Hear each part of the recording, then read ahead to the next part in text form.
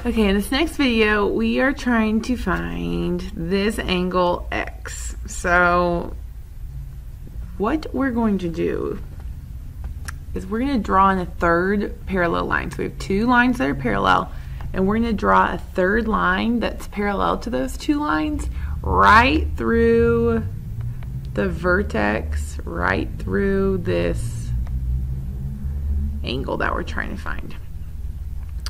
And so now what we can do is, what we can do is we can look at it one piece at a time.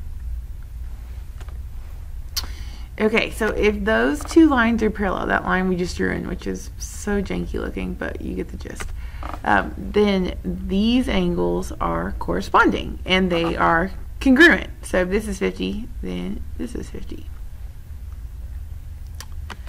So now I'm going to look at this part.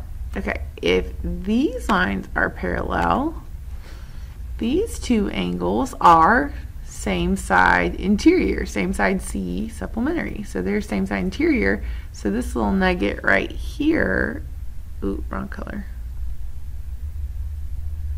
Right, just this angle right here, that's going to be supplementary to 100. So this little nugget has to be 80.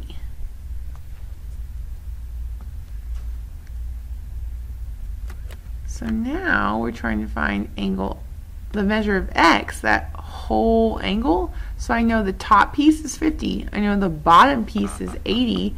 So I'm just going to add those together to get X. So X is that whole thing. X is 130 degrees.